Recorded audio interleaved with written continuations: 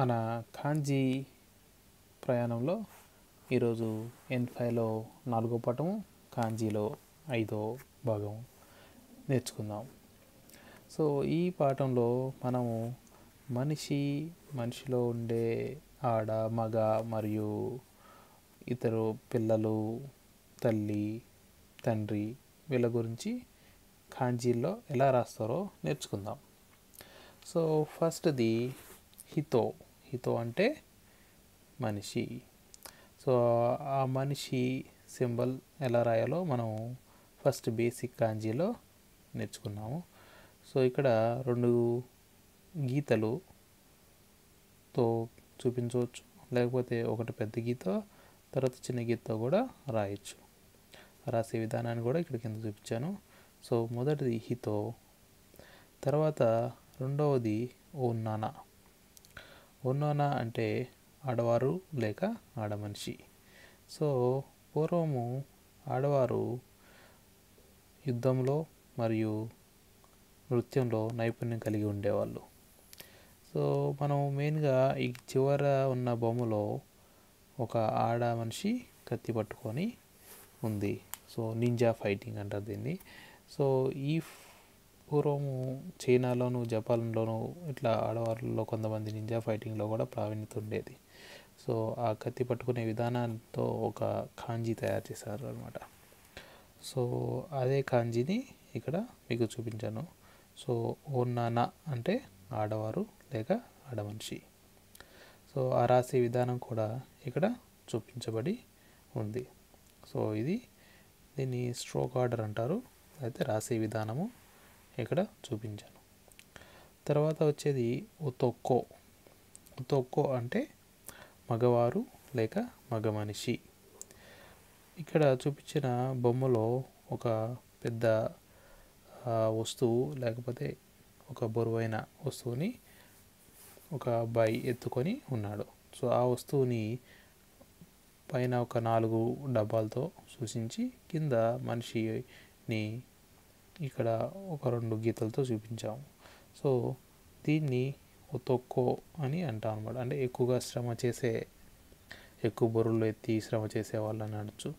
కానీ యాక్చువల్గా వచ్చేసరికి ఈ కాంజీని 2 కాంజీలతో తయారు చేశారు. ఒకటి పొలము, రెండోది శ్రమ లేక బలము. సో ఈ ఫస్ట్ కాంజీని పొలము అంటాము, అంటారు జపనీస్లో. రెండోది చికర అంటే బలము లేకపోతే శ్రమ. సో పొలములో శ్రమించేవాడు మగవాడు. సో ఆ విధంగా దీన్ని గుర్తుపెట్టుకుంటారు. ఈ 2 కాంజీలు తర్వాతి పాఠాల్లో నేర్చుకుందాం. కానీ ఈ 2 కలిపితే మనకి ఒతోకో లేదా మగవారు లేక మగ మనిషి వస్తుంది.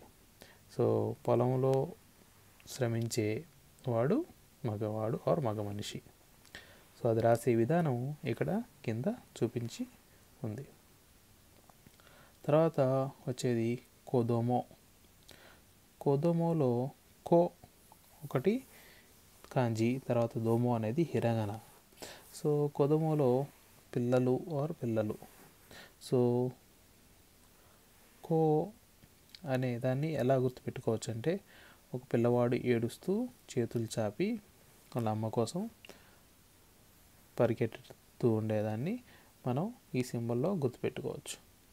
సో ఆ హెడ్ని ఒక చిన్న కర్రుతో, తర్వాత కింద ఒక లైన్తో, తర్వాత 2 చేతులని అడ్డంగా ఉన్న లైన్తో మీరు ఈజీగా గుర్తుపెట్టుకోవడానికి ఉంటుంది. సో అది రాసే విధానం కూడా ఇక్కడ చూపించబడింది కింద. సో తర్వాత వచ్చేది మనకు చిచి అంటే తండ్రి. జపనీస్లో చిచి అంటే తండ్రి. సో ఒక మనిషి ఒక చెయ్య గొడ్డలు పట్టుకొని ఉన్నదాని సింబల్ని ఆ విధంగా కన్వర్ట్ చేసింది. అంటే పూర్వం తండ్రి అడవికి వెళ్ళి కట్టెలు కొట్టి డబ్బులు సంపాదించేవాడు. ఈ విధంగా ఈ కాంజీని ఏర్పడింది. ఈ విధంగా గుర్తుపెట్టుకోవచ్చు.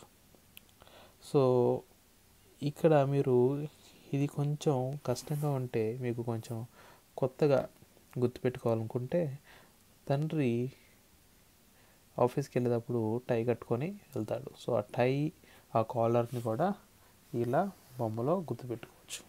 అలాగే టై కట్టుకునే విధానాన్ని కూడా మనం చీచి తండ్రికి గుర్తుపెట్టుకోవచ్చు. సో రాసే విధానాన్ని కూడా ఇక్కడ చూపించబడి ఉంది. సో తర్వాత వచ్చేది హాహా. హాహా అంటే తల్లి. సో తల్లి అంటే ఇప్పుడు తల్లి ఏం చేస్తుందంటే తన బిడ్డను చాలా ప్రేమగా దగ్గర పెట్టుకొని చూస్తుంది. సో మీరు ఆ కాంజీని ఈ విధంగా గుర్తుపెట్టుకోవచ్చు.